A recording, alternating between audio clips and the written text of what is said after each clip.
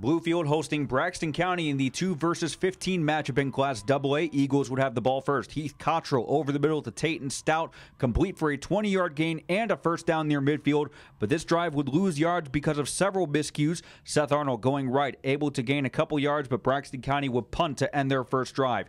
Bluefield with their opening drive of the ball game, Chandler Cooper pitching to Mookie Collier, who goes right and is able to find a hole down the near sideline and race to the end zone for the opening touchdown. Beavers take the lead 7-0.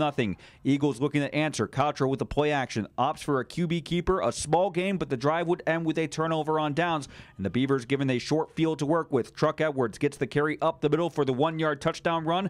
Bluefield extends the lead to 14-0. Still in the first quarter, Cottrell going left on the QB keeper. He gains a couple yards before the ball is knocked loose and recovered by Collier. Bluefield with the ball. And the first play of their ensuing drive, Cooper looking over the middle. His pass is caught by Rondell Blevins, who is able to break the tackle and race to the end zone for a touchdown as Bluefield goes on to win 46-14. They await the winner of Saturday's game between Point Pleasant and Philip Barber.